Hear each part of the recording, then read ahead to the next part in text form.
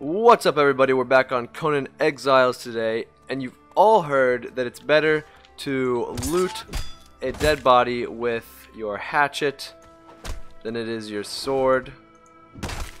And you may have heard that you get different things with a pickaxe rather than a hatchet, like you'll get more bones or more hide, depending on which one you use. And I don't really know if that's true, so we're going to test it out and see if it has any merit behind it. So over here I have this oh, something's aggroed on me. Anyways, I have this room here. I call it my test kitchen. Welcome. It's just a room without a ceiling. And let's go into detail about how I am going to go about testing this today. So I'm going to kill 50 gazelle, and I'm going to loot them, all using different weapons. Going to test the pickaxe, a sword, and a hatchet.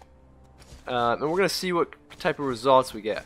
So at first I was killing them just out in the open here naturally, and I noticed that you would get extra meat sometimes on that last hit there. I can see I got a hide, and I was using my sword, but if I wanted to be testing the hatchet, that's really not good for the results. So what I ended up doing was killing them with the tool I wanted to harvest them with. So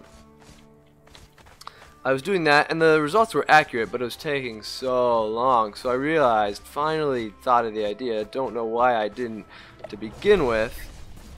I can just spawn things in here, spawn creatures.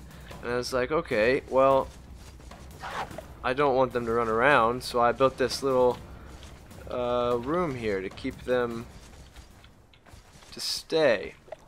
And that worked. I could spawn them here. See, I'll spawn a crocodile.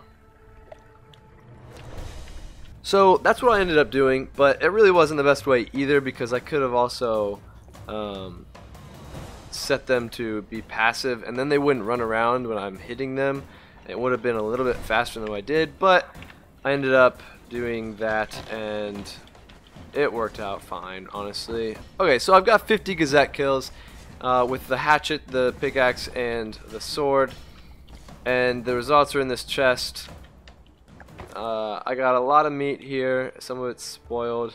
You can see the results. Okay, so here you have a graph of the results I have, and the red represents the meat, the white represents the bone, and the brown represents the hide. So on the y-axis you have the sword, the pick, the hatchet, and on the x you have the amount of resource I collected. Now with the sword you can clearly see that it gets way less resources when you're harvesting. With the pick and the hatchet, it doesn't really seem like there's much of a difference.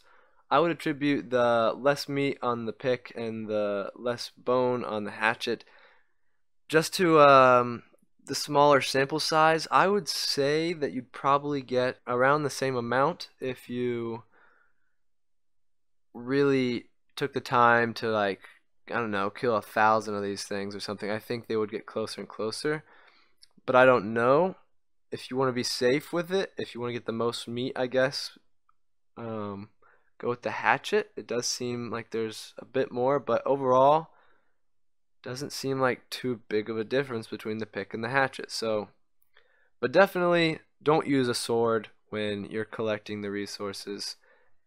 That myth is correct, and you should really follow that advice. But as for the pick and hatchet, you can see you get a little bit more meat with that. I think if you increase the sample size, the numbers will start getting closer and closer, but if you want to be on the safe side, you can go with the hatchet, and really just your choice. Alright, so make sure you leave a like if this helped you, if this answered your questions. Please subscribe for more videos like this. I got some cool ideas coming out. Suggest some in the comments if you want to. But that's all for today, guys. I'll see you next time. Thanks for watching.